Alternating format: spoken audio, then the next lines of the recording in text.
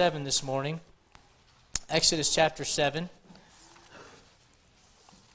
I will challenge you in light of that, though. We're gonna, next time, if you're one of those folks that likes to listen to K-Love or whatever the other ones are locally, do some research. Do some research. Next time you listen to a song you like, find out about the artist. Can I say something right now?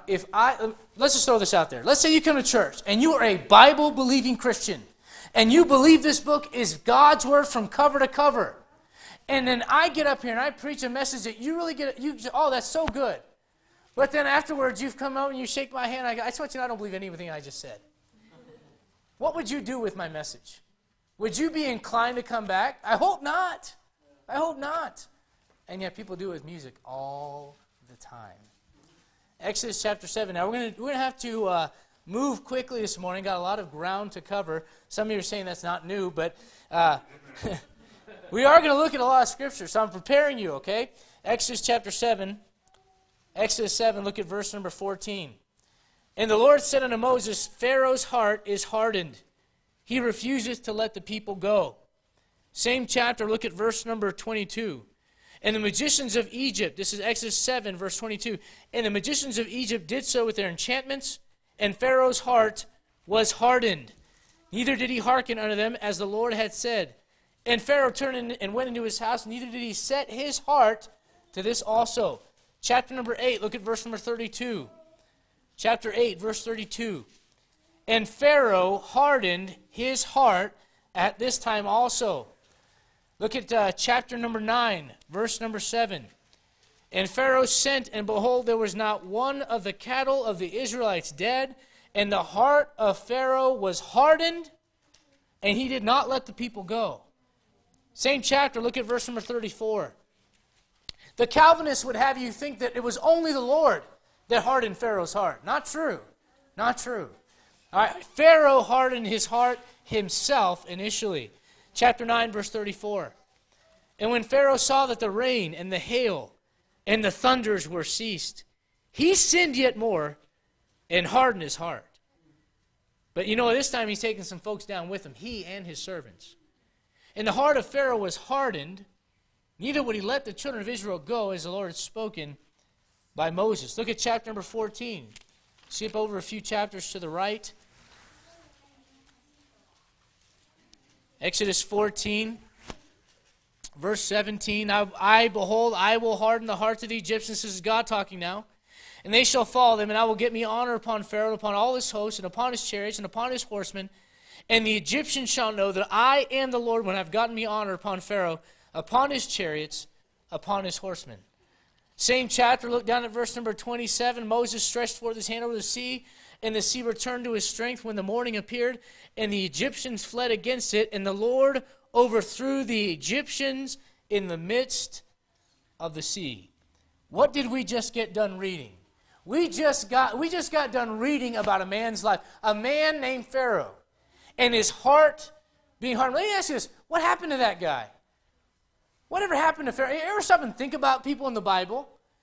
They did not just appear on planet Earth the way you read about them as adults. Understand, one day Pharaoh was a baby. His mom held little Pharaoh in his arms and rocked him and sang a lullaby to him and put him to bed at night, fed him, took care of him. He was just a sweet little baby. What happened to him? It's progressive. It's gradual. You know one thing I know about the man? Man has not changed in 6,000 years.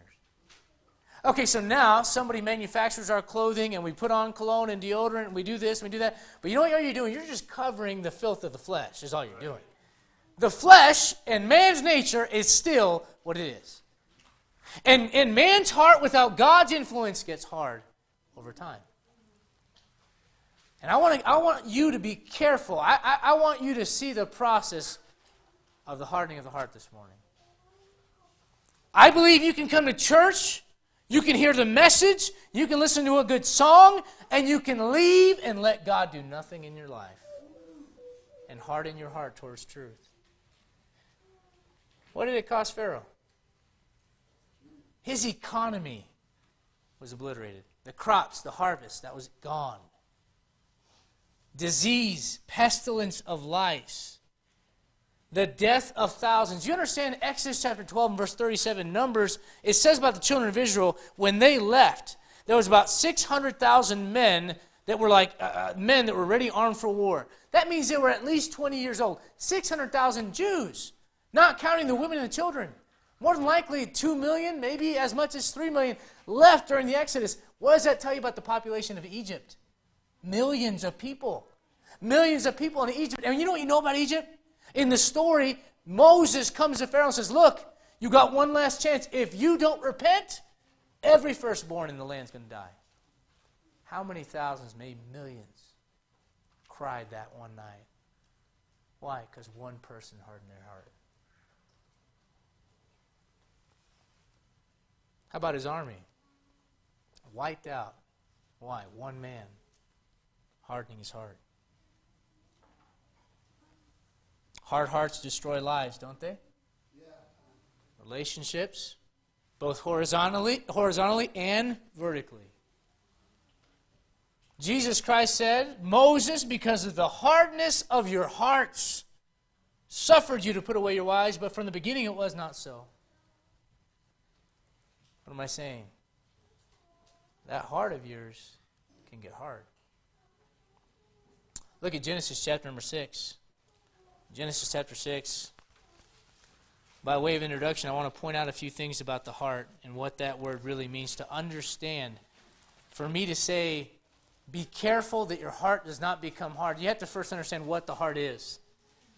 Look at Genesis chapter number 6. And I understand you may think, well, it's an organ inside your body, and it runs. It's the main organ in the circulatory system, and it pumps the blood to all the body, and it retakes that blood and it circulates it. I'm not talking about that physical organ inside of you. All right, look at Genesis chapter number 6 and look at verse number 5. God saw that the wickedness of man was great in the earth, and that every imagination of the thoughts of his heart was only evil continually. That's the first mention of the word heart in the Bible. And guess what it's associated with? Evil, as it relates to man. But I want you to see that God is not a God that is not touched with the feelings of our infirmities. So look at the next verse. And it repented the Lord that he had made man on the earth, and it grieved him. Who's the him? God. It grieved him at his heart. You say, what is the heart? It's the center of the thoughts and emotions. Look at Genesis chapter 17. Go there if you would. Genesis 17.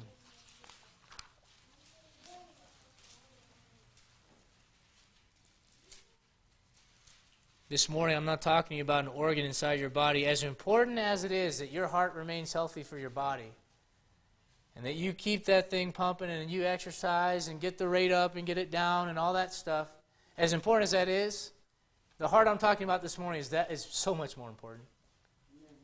This body's going to perish, guys. And look, I'm not saying you shouldn't be healthy, but I've known people that have run. I read a story about a man that ran 80 miles every week. And at the age of 50, the guy died. You might go, well, yeah, he ran 80 miles a week. Of course he's going to die. You know? But I mean, his heart was healthy. And guess what happened? Out of nowhere, heart attack, gone. You could be the healthiest person in the world physically and spiritually be dying. How's your heart this morning? Genesis 17, look at verse 17. Then Abraham fell upon his face and laughed and said in his mind. Is that what it says? In his heart. Shall a child be born in him that is 100 years old? You know what the heart is? It's the center of thoughts and emotions, but the heart speaks, and eventually that speaking comes through the mouth. Jesus Christ says, out of the abundance of the heart, the mouth speaketh.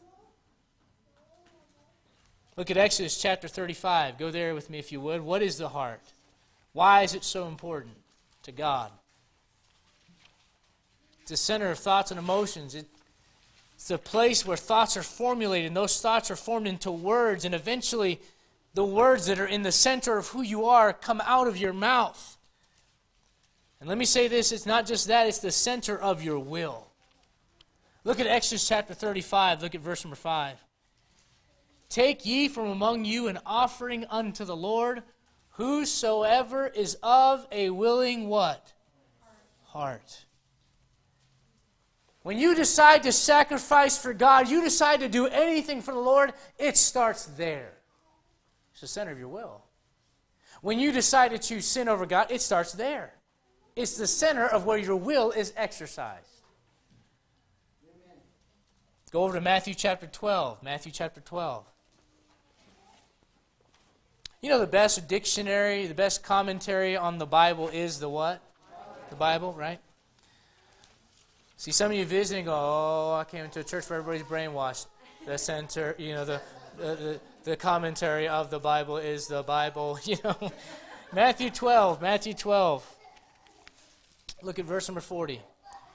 Matthew 12 and verse 40, and it says here, for as Jonas was 3 days and 3 nights in the whale's belly, so shall the Son of Man be 3 days and 3 nights where? And you know where the Bible says, he that ascended is also he that first descended into the lower parts of the earth. When he's talking about the heart of the earth, he's talking about the center of the earth, correct? So we talk about the heart of man. What are we talking about? The center of who you are. Look at Proverbs chapter 4. Proverbs chapter 4. Good advice in Proverbs, amen. Proverbs chapter 4. Every single issue in your life stems from your heart. You believe that? If you believe that, then you may want to pay attention to what goes on with your heart. Proverbs 4, look at verse 23. Keep thy heart with all diligence, for out of it are the issues of life. If there's anything I've learned about man and man's history, it's in 6,000 years, man's heart has not changed. Without the intervention of the Holy Spirit of God in a man's life, that heart becomes hard over time. And I want to talk to you about some ways that your heart can be hardened today. Let's go, Lord, in prayer. Brother Joel, would you mind? Father, would you help us this morning? You fill this place with your Holy Spirit, God. Lord, when there's many years of foul ground built up in a heart, Lord, sometimes it takes a real hammer to break that heart to pieces, Lord. I thank you that we have a pastor who's not afraid to take a hammer to the hearts of your people this morning. Lord, that's what we need sometimes, Father. Lord God, I pray you would minister to these people in here today. Lord, we're not here to play church. We're here to get something from you, Lord. We're here to do something for you. Father, we need edification, Lord. We need rebuke. Lord, we need reproof. Father, if it weren't for your Holy Spirit, we'd just be a bunch of hard, cold rocks, Lord, here today.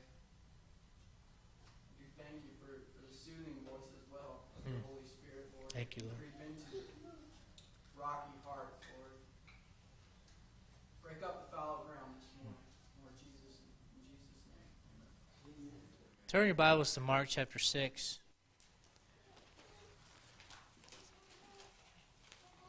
Brother Wayne touched on this a little bit on Wednesday night. He touched on it quite a bit, actually. And if I could, maybe just grab the baton from you, brother, from Wednesday night and pick it up here. Mark chapter 6, verse number 37. Mark chapter 6, I'm sorry, verse, that's it, verse 37. He answered and said to them, give ye them to eat. And they say unto him, shall we go and buy 200 pennyworth of bread and give them to eat?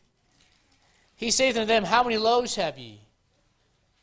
Go and see. And when they knew, they say 5 and 2 fishes.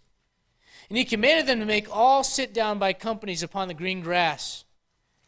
You know the rest of the story? You know what the Lord does? Verse 41, when he had taken the 5 loaves and the 2 fishes, he looked up to heaven and blessed and brake the loaves and gave them to his disciples to set before them. And the 2 fishes divided he among them all.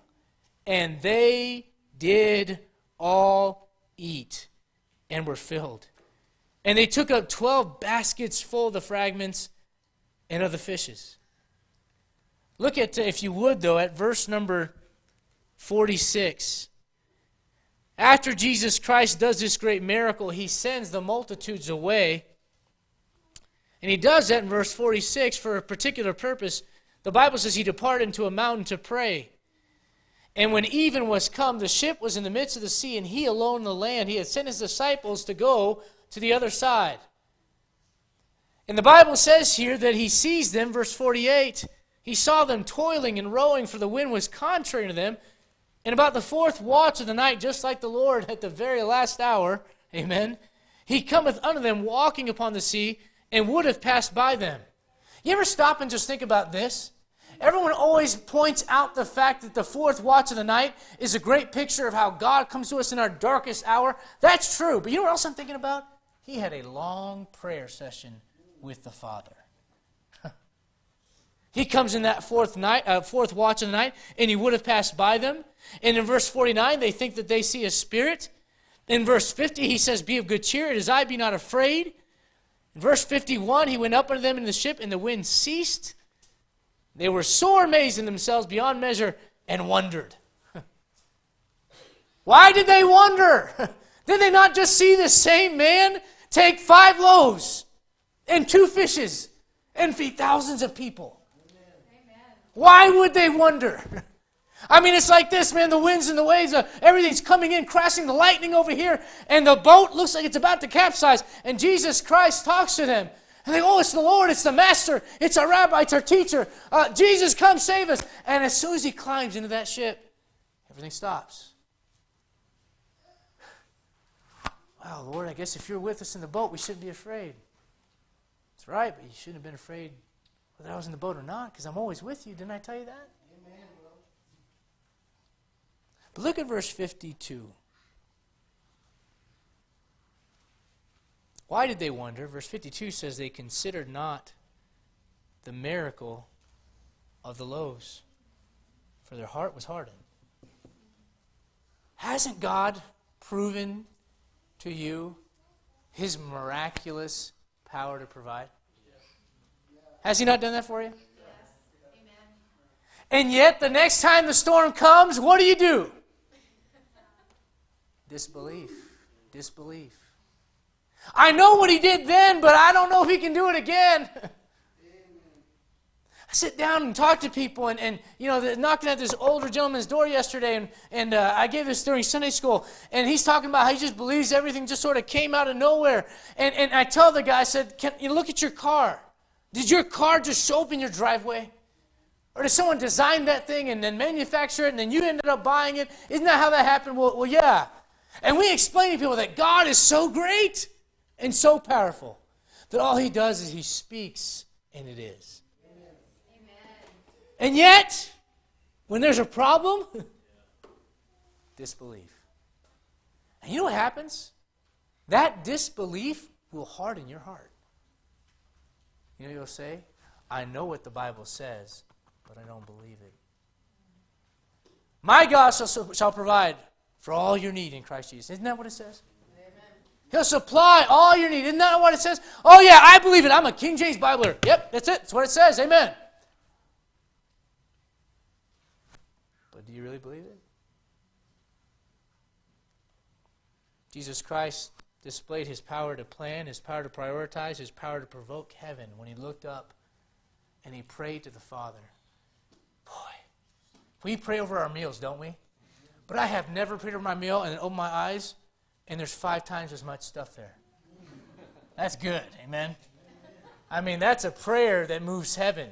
It's not a simple, okay, Jesus blesses, Lord blesses food in Jesus' name, amen? He looks up, and whatever it is that he says to the Father when he breaks that loaves, it moves heaven. Oh. And that's your high priest. And he can move heaven for you. Isn't that great? He had power to take something and break it. Now, I don't know about you, but usually when man breaks something, it's good for nothing. I have a garbage disposal, the incinerator, in the back of my car right now. And it's supposed to be top of the line. I mean, nothing's going to clog this thing. Yeah, well, tell me that. You know, I'm there with my suit on trying to get this thing, and I'm you guys know me and mechanical things. It ain't pretty. It's never pretty. And I got that. I can do that much, so I can handle, I think, getting it off. Getting it back on, I don't know. Getting this thing off, and I'm thinking to myself, who's the jerk that designed this incinerator? It was top of the line. Oh, yeah, a great thing. And it isn't working right now. It's broken. It's not better than it was before. It's broke. I can't do anything with it. Only God can take something and break it and go, here, you have some now. Amen. And you have some now. They watched that. His power to provide. They saw it. And yet they disbelieved. Look at Mark chapter 16. Mark 16.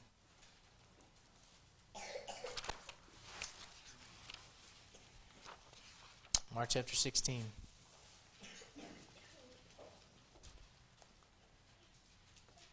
Your heart will get hard when the Lord provides for you and you doubt Him.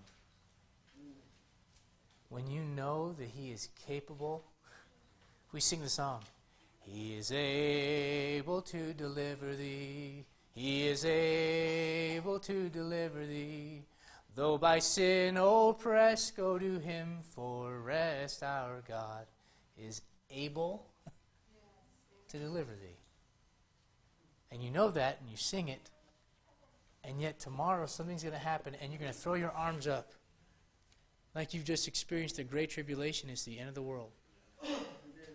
Why? Because you say one thing out of the mouth, but in the heart, bowing the knee to Jesus Christ and accepting it not as the word of men, but as it is in truth the word of God, and saying, I don't just believe it, I'm going to live it. You know what's hard to do? I know it's hard. It's hard when something that you are not expecting, something that you are just maybe even praying that it doesn't happen, and it happens. And you have to face that thing, and instead of being angry, and instead of cursing God, and instead of being angry towards people around you, instead you say, praise the Lord. Somehow God's going to prove Himself. That sounds good in a message. Tomorrow morning when you have a flat tire on the way to work, you try that. It's not so easy, is it? But that's what real belief is. And over time, when God does it over time and time and time again, when you face those things, you continually harden your heart without realizing it. Mark 16. Another interesting one.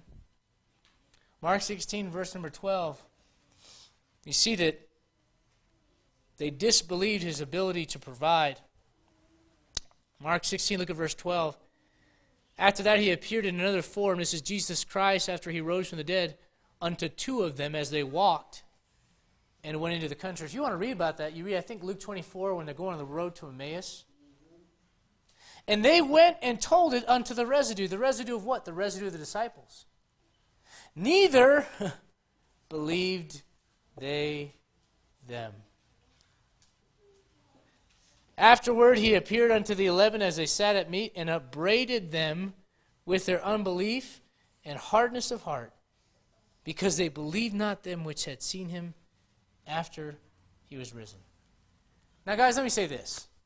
If Jesus Christ never mentioned Him dying and rising from the dead, I could maybe excuse this.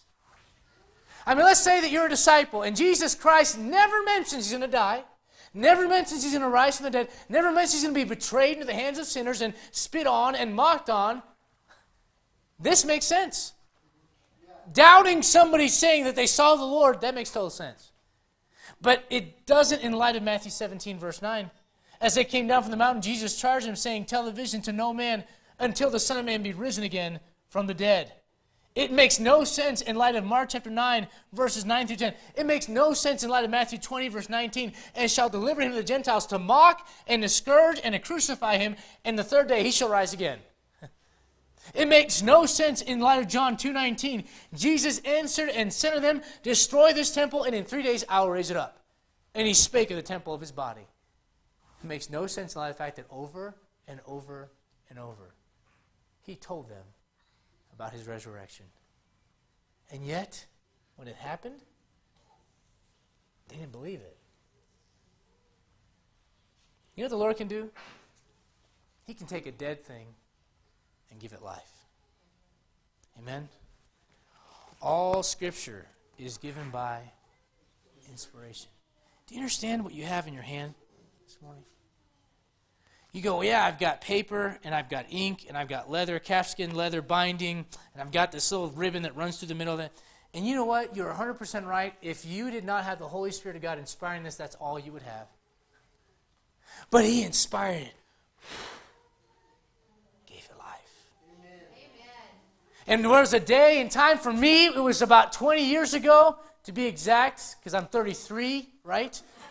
22 years ago, at Silver State Baptist Youth Camp, I bowed the knee and I said, Lord, I don't know that I've ever really done this before. I'm not sure that I'm saved. I think I was trusting religion. I think I was trusting being in a Christian family, but I'm placing my faith in Jesus Christ. And on that moment, you know what He did? He said, made a dead spirit a living spirit again. Jesus Christ in John chapter 11 tells those that are grieving at the grave of Lazarus that He would raise him again. And He breathed out the words, Lazarus, come forth, and a dead thing gained life again. 3 days after Jesus had been crucified. They just think it's a dead body in a tomb, but little to their knowledge. And I would love to have seen that, wouldn't you? Because we know that He descended and that He ascended. We understand all those things. But that was in the spiritual world, if you will. The body was there. And as the body lay there, can you imagine as He leads captivity captive and as He comes back to take on that bodily form again, that for the first time in 3 days, life infused into the body of Jesus Christ again.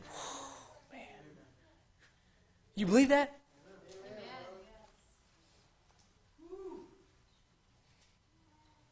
There's some dead things in your life. Some dead hopes. Some of you hoped your spouse would get saved.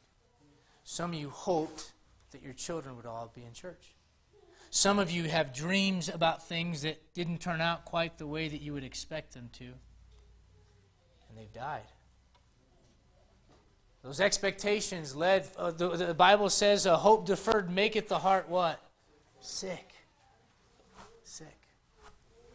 Some of your hearts are sick because you expected things to happen a certain way and they didn't. Those hopes, those dreams, those expectations died. And the Lord is saying, look, if I can do this, and I can raise Lazarus, and I can raise Jairus' daughter, and I can rise from the dead and lay down my life and take it up again, I can take those dead things and give them life. Those expectations, those prayers that you would spend hours maybe just sweating and praying and crying over. And now you say, I'm not going to pray about it anymore because it's just not going to happen. Been there? And God says, hey, I'll take that. I'll make it alive again. Or you can stay in disbelief. You know what the disciples did? They hardened their hearts. Look at Hebrews chapter 3. Hebrews chapter 3.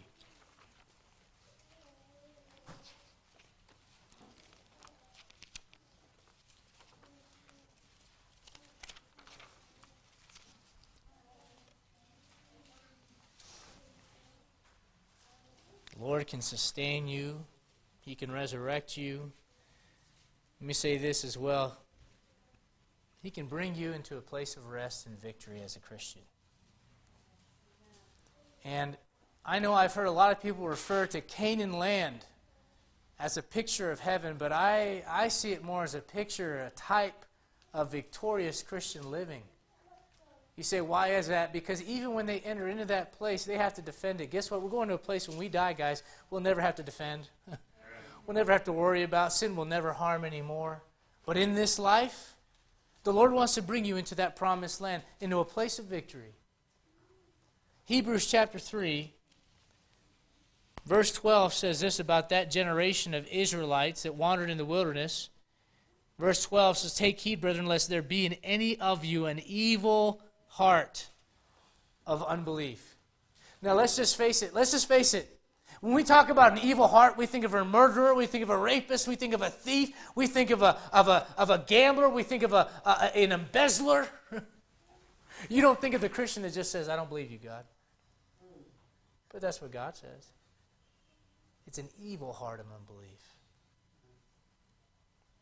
And he says, "In departing from the living God, but exhort one another to daily while it's called today, lest any of you be hardened through the deceitfulness of sin." Verse 15, "While it is said, today if you will hear his voice, harden not your hearts, as in the provocation. For some, when they had heard, did provoke, howbeit not all that came out of Egypt by Moses. But with whom was he grieved 40 years? Was it not with them that had sinned, whose carcasses fell in the wilderness?" You know what they never experienced? They never experienced the promised land. You say, why was that? Because of unbelief. An evil heart of unbelief. You say, what is that? That is the Lord trying to get you to a place of victory and rest. Amen.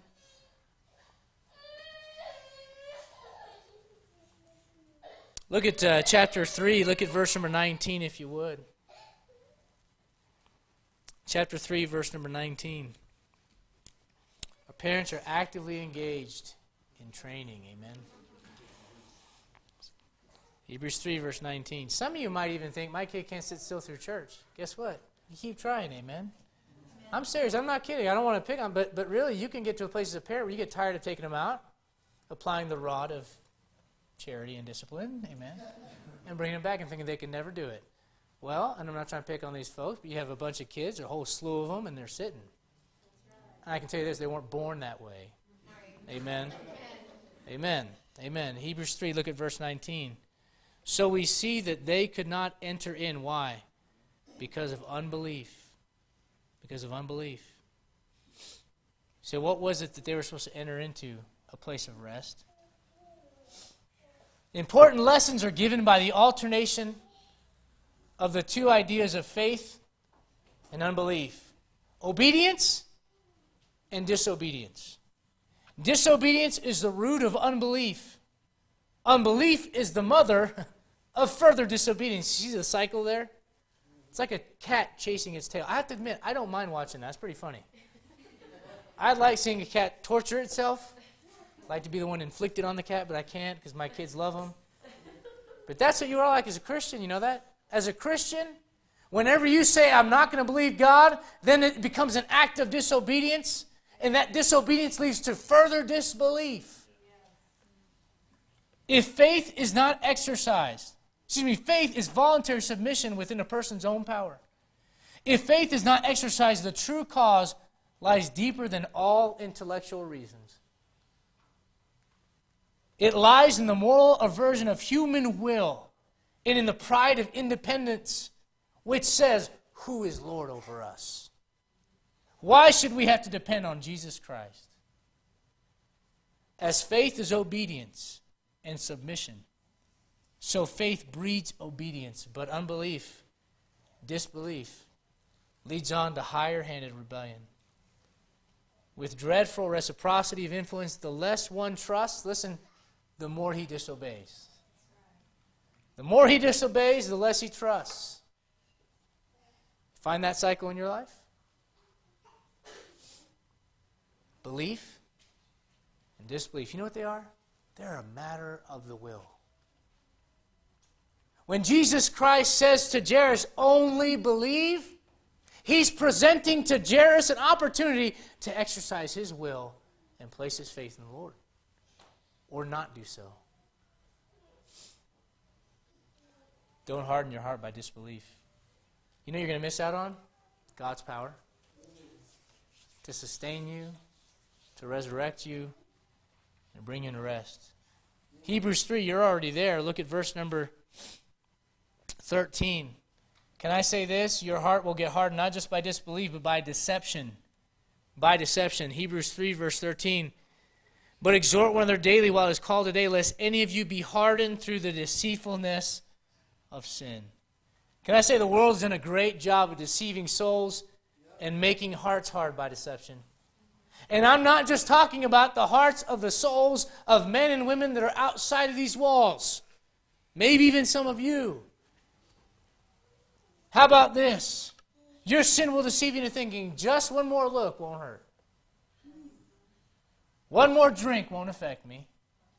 One more flirt won't hurt my marriage.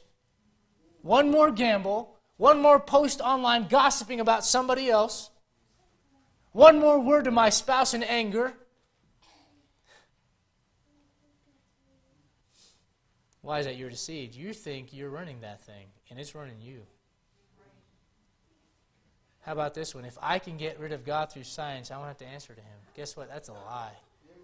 You're still going to answer to Him. How about this one? Sin will deceive you into thinking my attitude that I came to church with is my business and it won't affect anybody. Hey, one of these days, I think everybody ought to have a chance to preach, ladies included. Just take it on with you ladies, okay? Ladies on ladies, all right? We'll do that sometime. And you'll see there's times where you preach and you're talking, and boy, there is a brick wall there. Say, man, church was off today. Something was wrong with Pastor. And it could have been something off with me. I'm off a lot. Man. You say 14 years? Oh, okay. Yeah, by 2 years, I got you. I thought my wife said by 14 years. I'm like, that's our anniversary. Thanks, babe. We've been married for 14 years. Been off that much. But here's the point. Sometimes it's the attitude you come in with. How about this? One more night with the frogs won't hurt. Pharaoh. I mean, isn't that where we started? We started this message off by looking at Pharaoh, how he hardened his heart. I want you to read James chapter 1. Go with me there. And as you turn to James chapter 1, I want you to consider what Paul said in Romans 7 when he said, sin, taking occasion by the commandment, deceived me, and by it slew me. James chapter 1, go there. Just a book over to the right. James 1 verse 14 says, every man is tempted when he's drawn away of his own lust and enticed. And I want you to focus on verse 15. Then when lust hath conceived, it bringeth forth sin. And sin, when it is finished, not when you're finished with it, pal, when it's finished with you, bringeth forth death. Pharaoh has an opportunity to get Moses to pray for him. Samson, you guys know the story of Samson. So what was Samson's problem? Well, the green vines, he broke. And he got up and he whipped the Philistines. Guess what he does the next night? Hey, Delilah, it's new ropes. I lied. It wasn't vines, it's ropes. Use new ropes, and it'll break my weakness. And you know what? He recovered from that. Then the next one, I think this one's hilarious. You ever read the Bible and actually think about it? You know, he tells her, well, if you braid my hair and you put it in a weave and all, what a weird thing. Yeah, honey. You know, he just wanted a nice head massage, all he wanted. You know, that's what he got out of that thing. She weaves his hair and he wakes up and he whoops them all again. And that last time, she just keeps coming back and keeps coming back like sin will. And keeps coming because you play with sin, it won't go away. And eventually he goes, all right, look, if you cut my hair. So he wakes up. He's never felt weakness before. Why would he feel weakness? Why would he think he would feel weakness?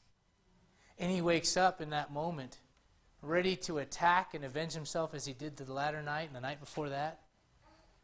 And as he gets up, and it's almost like, I can envision this, guys. You ever had those dreams? I've had these dreams where I'm going to punch somebody, and it's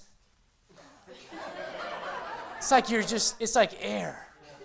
And I don't know why that is. It's like my worst nightmare. Someone come to attack my family, and it's just this, and it doesn't make contact with them, and then I get beat up, and the rest is awful. And you laugh about that, but can you imagine Samson?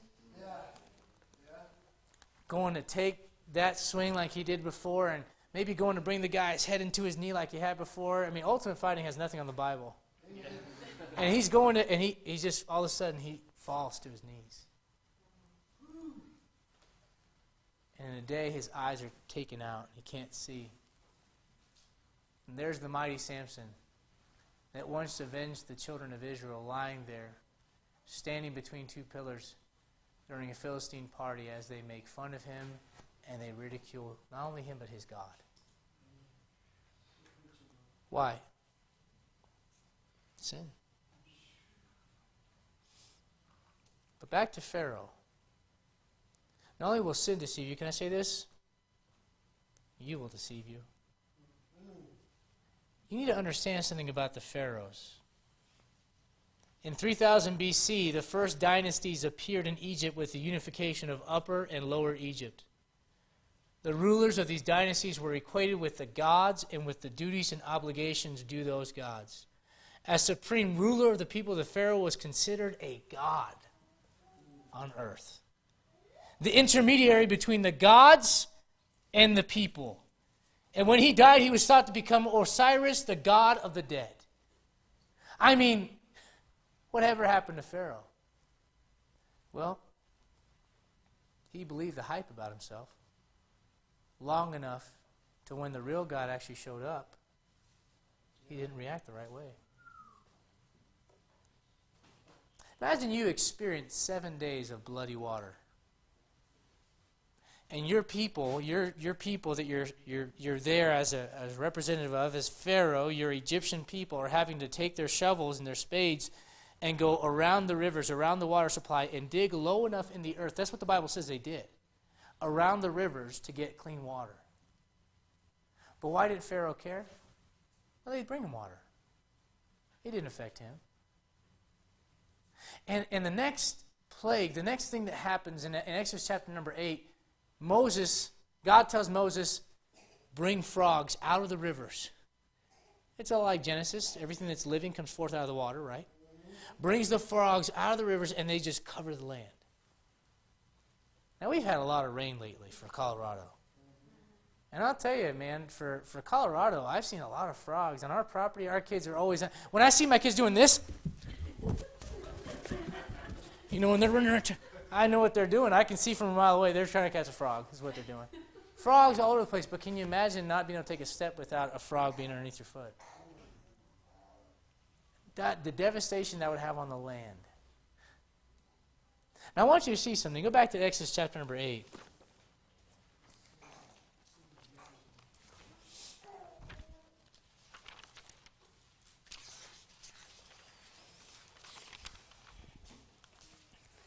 Exodus chapter number 8.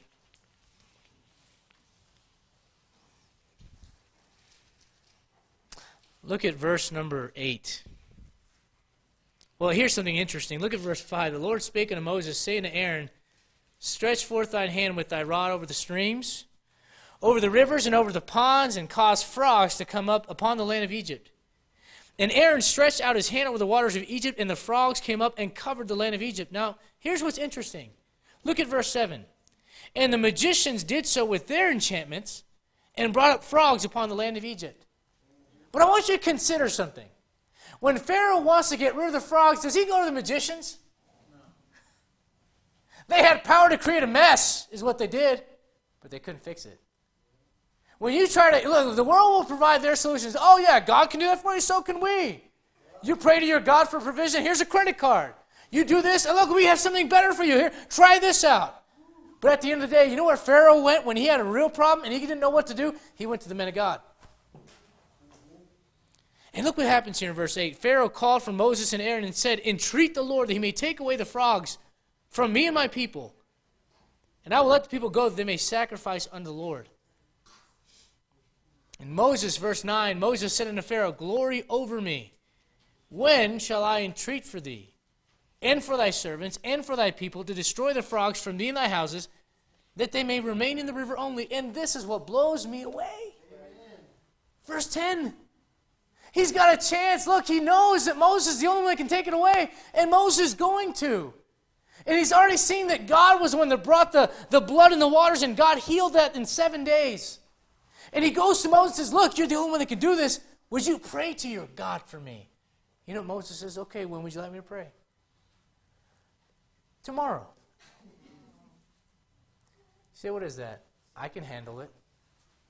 Yeah, it's bad. My sin is bad, and it's caused problems. I can handle it.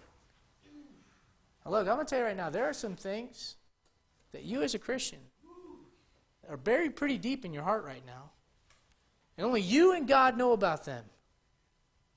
And as long as you keep them buried deep in that heart and you don't do anything with them but just let them stay there and fester, let me tell you something right now, your heart will get hard to sin. Imagine this. Imagine a kid at 5 years old gets caught with their hand in the cookie jar, and the mom comes by, and she says, Daddy's coming home. You know what that kid does? That kid, no, right? But when they're 16 and 17 years old, if you don't deal with that, you know what happens? I don't care what they say. But cops are a bunch of pigs. I don't need to listen to nobody. What? Right? Right? What is that? They got hard. Hard. And some of you are saying right now, well, good thing I'm not a punk teenager. Maybe not. But maybe you're a Christian whose heart is hardened because of sin, regardless of your age. You know what Pharaoh says? He says, who is the Lord that I should obey him? You believe the lie, he was self-sufficient, he didn't need anybody. He was Pharaoh. For if a man think himself to be something when he is nothing, he deceiveth himself. One time a school teacher lost her life savings in a business scheme, sort of like a Ponzi scheme. It had been elaborately explained to her by a swindler. After she lost everything, the Better Business Bureau was in contact with her, and they said, ma'am, why didn't you come to us? She's like, I've always known about you. Then why didn't you come to us? Because I was afraid you would tell me I shouldn't do it.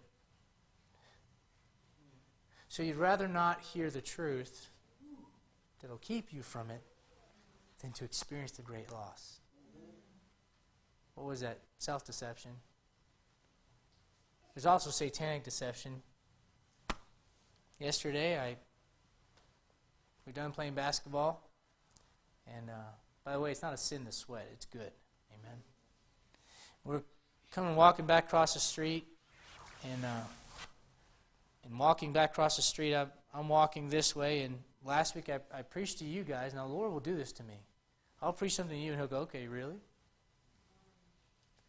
I had a schedule. I had somewhere to be, something I was supposed to be doing after that. And this guy comes, and literally, I'm walking across the street, and he sits down right in front of me underneath a tree. You can't really pass that up, can you? I guess you could, but it'd be dumb. And I saw this young man sit down, and I sat down and talked with him. I said, hey, let me ask you something. I walked by him, and this is how I opened up the conversation.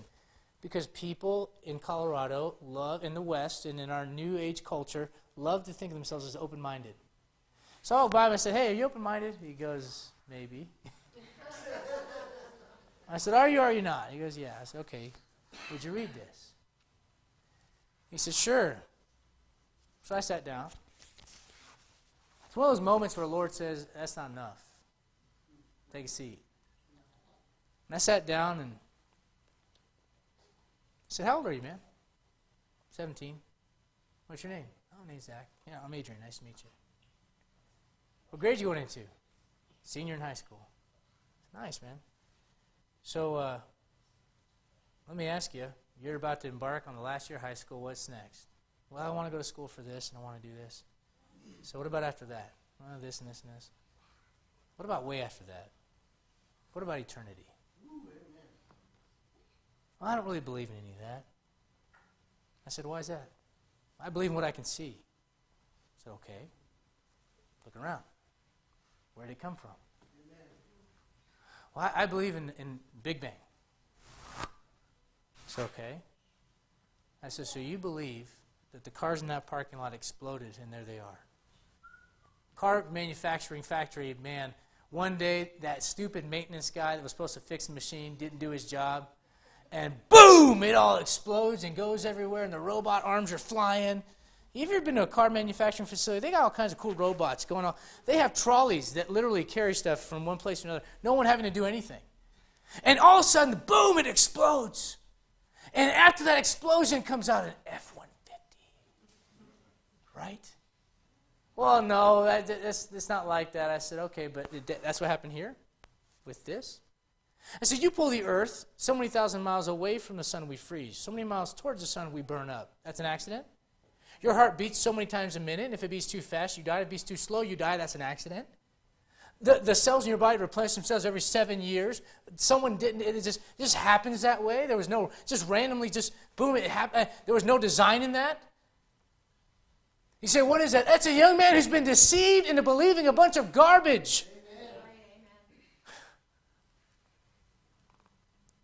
My heart breaks for them.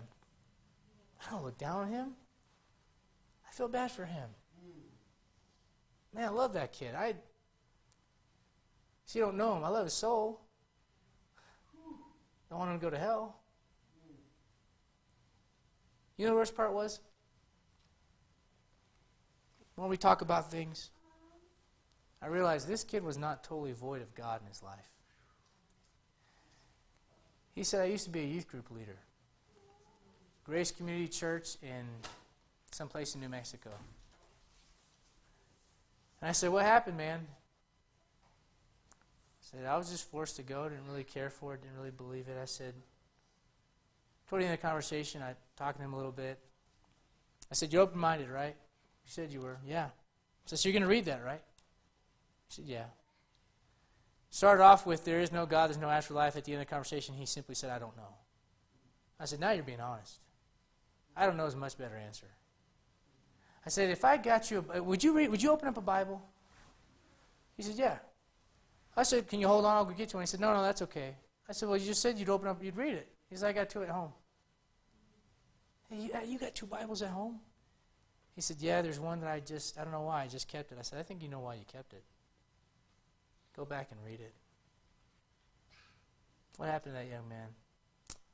I don't know. Someone named Dr. So-and-so said something was true and he swallowed it. Teacher at school, fill in the blank. What is that? Deception. Your heart will get hardened because of deception.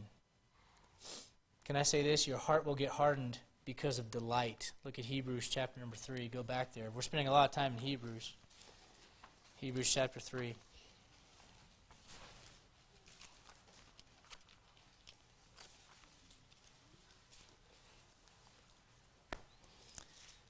Some of you may not believe this, but I do try to keep note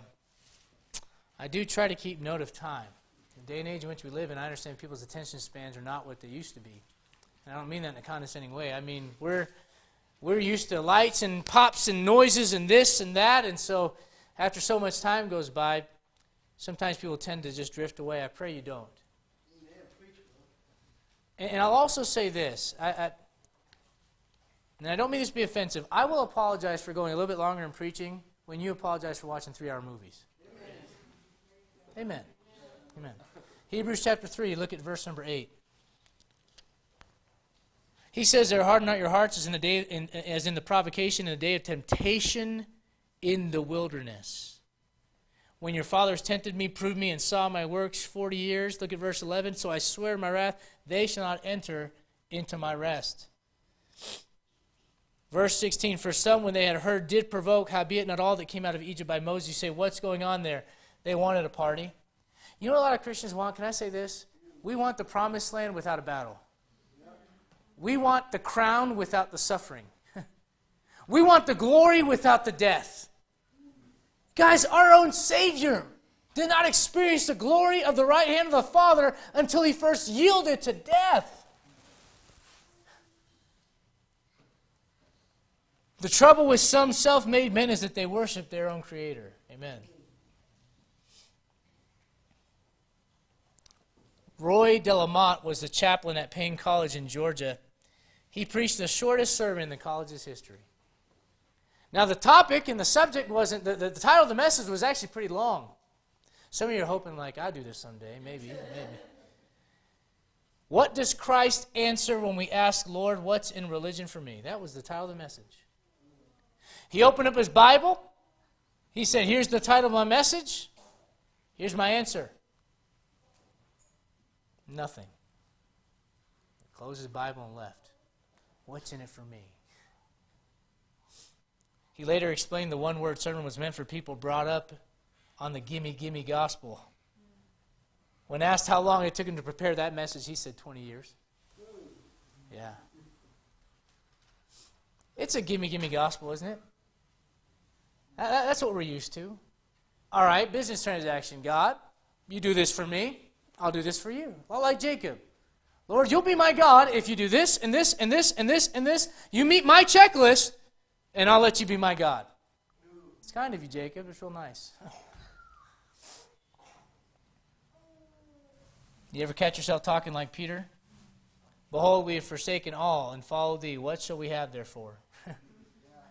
God, I go to this church where he preaches a long time. What do I get out of this, Lord? God, I quit going to these places that I shouldn't go, and I've been bringing my family to church, and I've been doing this, and I've been doing this, and Lord, what's in it for me? You ever catch yourself doing that? You say, what is that? Self, delight. Now these people, think about this, in chapter 32, they're just a bunch of party animals, man. I mean, they've got this calf, and they're dancing, and they're just having a good time. You would look at them and go, man, this is a very laid-back, cool group of people. And you know what they're doing the first time they don't have water? They're ready to kill Moses. Why? Heart was hard. Their heart was hard. Can I say this, Christian? I mean this as gently as I can. Christian life's not all about you. It's not all about what you get out of it. It's not all about your pleasure. It's not all about your comfort. I mean, I'm very conscious of the fact that as Americans, we like space. Amen? And listen, I mean, I don't know how you guys are, you men particularly. I mean, you know, when you first start dating your wife, you just can't hug her enough, and, you know. And then after a couple of years, you're like, I want my side of the bed. Get off, right? Whatever happened, right? We like our space. I'm conscious of the fact that when you get to a certain size as a church and people don't have a chair between them and the other person, they go, I don't know if I want to go back there. Why? Because people like comfort. They like being surrounded by things that make them feel at ease. And listen, I get that. I'm not against that either. I'm just saying that's how we're wired. We're wired to think, how can I be delighted? Not how can I delight him? And as time goes on, when you consider, stop and think, whenever you think to yourself, okay, this person's getting this out of this, what do I get out of this? Hey, can I say this? Preachers are no better. A preacher will stay up till 2 in the morning praying with somebody, and a month later that person will stab him in the back. And they'll say, what did I get out of it? You know what you get out of it, preacher, pastor? You know what you get out of it? You get out of it Jesus Christ saying, well done. Amen. Thou good and faithful servant. Can I say this lastly? Your heart can get hardened by disconnecting. Mark chapter 6, go back there. We were there earlier. Mark chapter 6.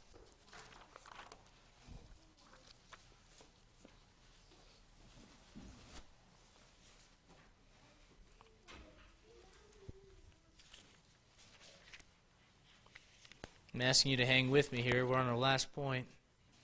Mark 6, verse 32, they depart into a desert place by ship privately, and the people saw them departing, and many knew him, and ran afoot thither out of all cities, and outwent them, and came together unto him.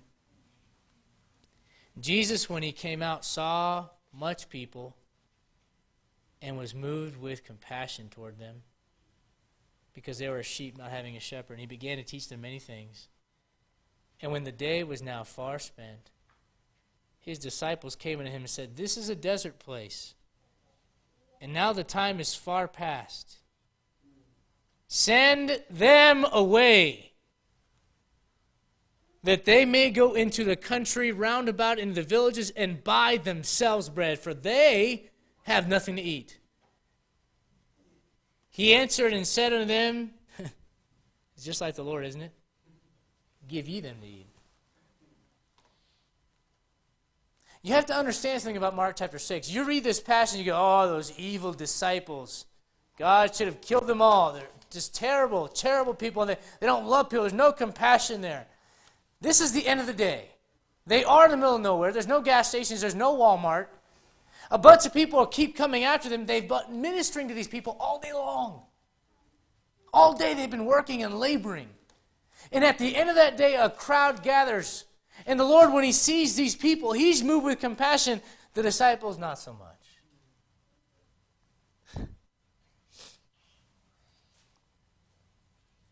Do you realize the disciples of Jesus Christ were the ones that pushed away the kids when the parents brought them to Him? They were the ones that asked the Lord, hey, Lord, I noticed that they hadn't let you in the city. You want us to call down fire from heaven and kill them all? They were the ones that would be glad to send the multitudes hungry. You know what they do? They react to hard hearts, as hard hearts do. I read an article called How to Be Miserable. You ready? It says this: think about yourself, talk about yourself, use I as often as possible, mirror yourself continually in the opinion of others, listen greedily to what people say about you. You ever heard your name said or whispered? You go, oh, they're talking about me. Expect to be appreciated. Hey, did the dishes. All 5 of them, by hand. Be suspicious, be jealous, be envious, be sensitive to slights. Never forgive a criticism.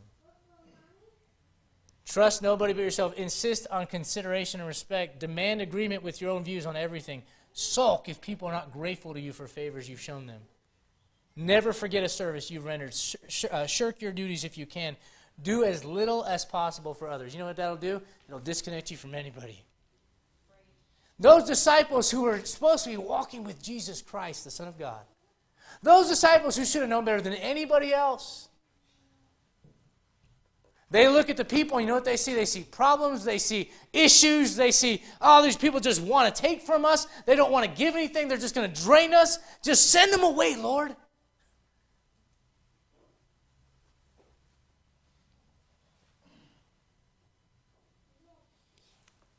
So a 4-year-old boy won a contest one time. They were going to give a contest for the kid that cared the most. This 4-year-old boy was outside playing, and he saw his elderly neighbor, his widower, this man, outside just weeping on his front porch. Sitting on his chair on his front porch with his head in his hands and tears coming down his face. See what happened? His wife had died. He was alone. And you guys are lonely right now, you and James, right? But can you imagine them being gone forever? His wife was. His head's buried in his hands, his tears just coming down. That mother looked out the window and she saw that boy sort of skip and jump over to the neighbor's yard. He came back about 30 minutes later and she said, hey, I saw you over there sitting on his lap, but what were you doing? What were you telling him? He said, nothing. I just helped him cry. Now, you may think that's a cute little story, but you know what sinners need? They need someone to sit with them sometimes and just cry. Some of you Christians know so much Bible, and you're callous towards people, and you'll walk by people who are without hope and without life, without Jesus Christ, and you won't look in their eyes. You know why? Because you know you shouldn't. Because if you do, you'll see something that they don't, that you have, and they don't. You'll see an emptiness. You'll see a vacuum of their soul. You'll see something that they're missing, and you've got the answer, but you don't care. Why? Because I'm just tired of people. All they do is drain you and take from you and hurt you. My wife and I joke about this all the time. She's an animal lover. I'm not. Man, I like things that clean up after themselves when they go. You know? I could do without animals. If I lived in a place with no animals, I'd be happy, I'd be fine. You know, we joke about all the time. That dog will never stab you in the back. But a person would, won't they? And as time goes by, you'll get callous towards people, and you'll close yourself off, and you'll be an island, and you'll walk by somebody you could talk to about Jesus Christ and not think about it. You won't cry about it. You won't shed a tear.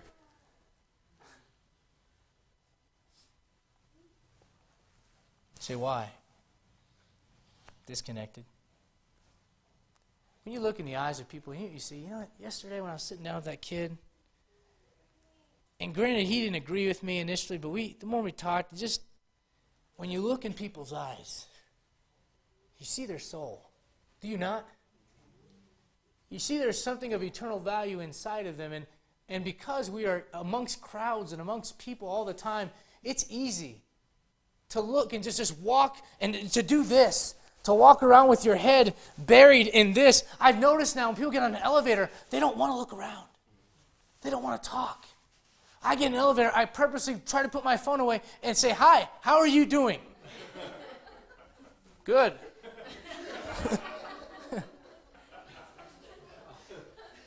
We've made it easy to become cave dwellers, haven't we?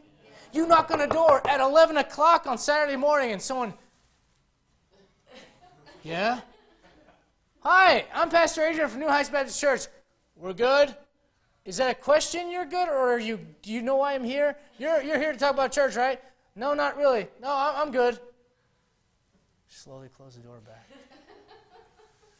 And that may be the only time they open their door all day. You know what people do? They live in the cave. They go to their car, looking at their phone while they're doing it. So they don't have to make eye contact and look at souls and see what's going on in the lives of people. And we're guilty of it as well. You'll live in your little bubble of Bible-believing independent Baptists where everybody talks like you, says amen when you do.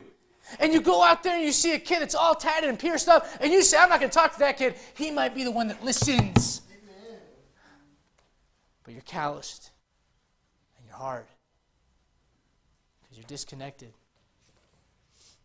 You know what Pharaoh says when Moses comes and says, let my people go? That's what God says. He says, you know what? They're lazy. Don't give them straw anymore to make bricks. Make them go find it. Why? Because he hadn't had to labor. He was disconnected from it. The best managers and companies are those that work their way up. Because they know what it takes to get the job done. They know the sweat. The greatest person to help this world is the one who's been there. Amen? Amen. Let me see this world, dear Lord, as though I were looking through your eyes. A world of men who don't want you, Lord, but a world for which you died. Let me kneel with you in the garden, blur my eyes with tears of agony. For if once I could see this world the way you see, I just know I'd serve you more faithfully. Let me see this world, dear Lord, through your eyes when men mock your holy name, and they do it. When they beat you and spat upon you, Lord, let me love them as you love them just the same. Let me stand high above my petty problems and grieve for men held bound eternally. For if once I could see the world the way you see it, I just know I'd serve you more faithfully. Are you hard this morning? Let's all stand.